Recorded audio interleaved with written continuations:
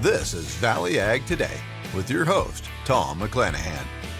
Hi everybody, we're here at Ceres Solutions in Knox County talking to Corey Wermert, who is the regional director, or a regional director here at Ceres. A region director. There you go.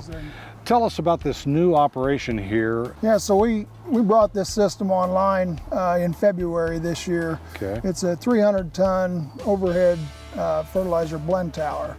So it replaces an old system that we had in place, and you know, the farmers are able to plant their crops so fast anymore. You know, they get faster and faster every year. So Ceres continues to take a look at our infrastructure and what we need to do internally at our facilities in order to keep up and supply the farmers with the products they need in a timely manner. Right. And this was a project that we started about a year ago, and it allows us to custom blend fertilizers, macronutrients and micronutrients, and do it in a very timely and thorough manner. The system that it replaced used to take us about 30 minutes to load a truck, and now we can do it in under about 10 minutes. The new way that Ceres Solution is helping their customers.